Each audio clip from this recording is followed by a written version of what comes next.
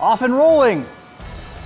But Astro Lanes and Wapak. Let's get you started with Limas Senior, sophomore Charlize Ferris. Picking up the spare, she would finish with a 393. Now Elida sophomore Skylar Lamb picking up the spare here, right in between the pins. Nice shot. Individual qualifying, she would finish with a 434. She gets to move on.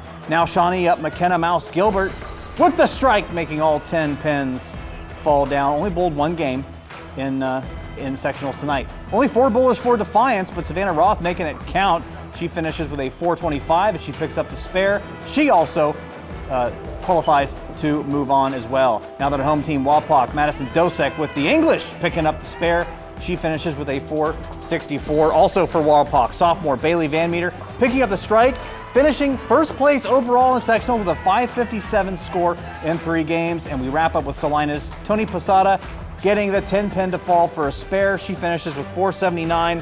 Wapakoneta coming up with the first place finish. Wapak, Salina, Shawnee, Limas Senior, all moving on to districts. They qualify as teams. Elida sending 2 bowlers to districts, Defiance sending 1. Congratulations to all of the bowlers this year.